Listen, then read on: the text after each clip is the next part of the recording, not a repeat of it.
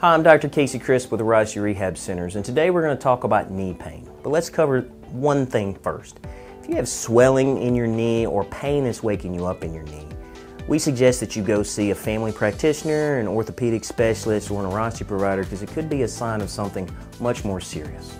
So now let's just get into knee pain. So let's talk about the knee first. The knee, everybody thinks it's simple, but it's a really complex joint. So let's make that make sense. First things first is let's look at the muscles that attach to the knee.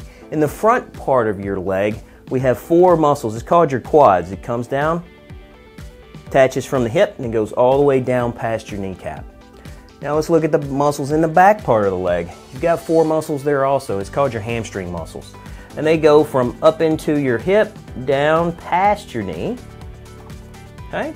And then the other part of the muscles in the back part of the knee are called your calf. And those go past the knee joint all the way down to your ankle. And then there's another big muscle that everybody knows about. It's called your iliotibial band or your IT band. And it goes from your hip all the way down into the inside of your leg. Okay? So now let's talk about what we need to do if we have knee pain. One of the main things that you need to look at is if you have knee pain and it's not going away, sometimes you need to start to look at the hip area. As you can see, the muscles attach here, but also maybe some conditions in your ankle. So now let's review the first exercise. It's called foam rolling of your glutes. So what you're going to do is you're going to take the foam roller, you're going to place it on the ground. Then what you're going to do is you're actually going to sit on the foam roller. Make sure you put your hands there for support so you don't fall off the foam roller as you're starting to do this exercise. Then what you're going to do is you're going to cross one leg over the other to a figure four position, and then you're going to go all up and down in through your glutes. Find those real tough areas or those uncomfortable areas. Hang out for a second as long as there's no numbness or tingling. So now let's do the second exercise called foam rolling of your quads.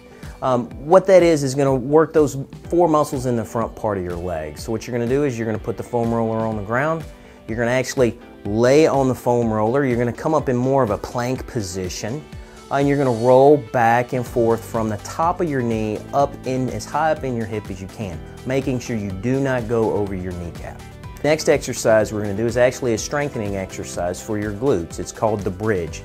What you're going to do is you're going to lay flat on your back. You're going to bring your legs up to about a 45-degree position. You're going to push through your heels and you're going to bring your hips straight up toward the ceiling so you'll look like a table.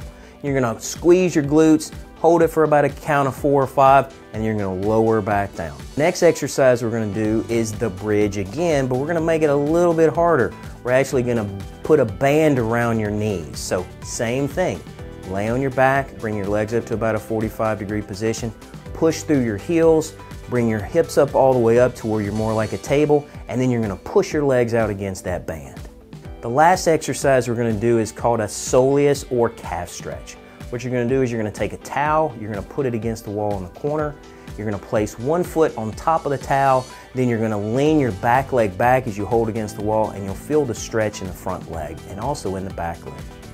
Thank you for watching this video on knee pain. We hope that it was informative to not only you, but any friends or family that may be watching. If you are experiencing knee pain, please feel free to reach out to one of our Airrosti providers, as we would love to help you get out of pain. Thank you for watching this video and have an amazing day.